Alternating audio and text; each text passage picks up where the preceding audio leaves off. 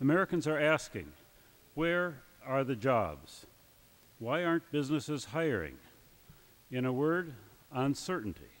We've seen a great deal of activist government over the past 2 years with enormous budget deficits, the government takeover of car companies, bank bailouts, mandatory national health care, misguided financial regulation, and more.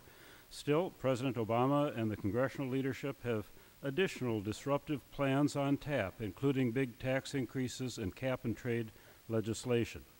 Not only are businesses being burdened with new taxes and other requirements, they also know that further afflictions are coming, but the form and extent of those afflictions are still a mystery. Business people plan to succeed, but when the government is making major burdensome and as yet on largely unspecified changes, it's very difficult to plan. Rather than hiring and investing, many are choosing to wait and see. America's working people are the victims of this administration's and this Congress's rampant activism.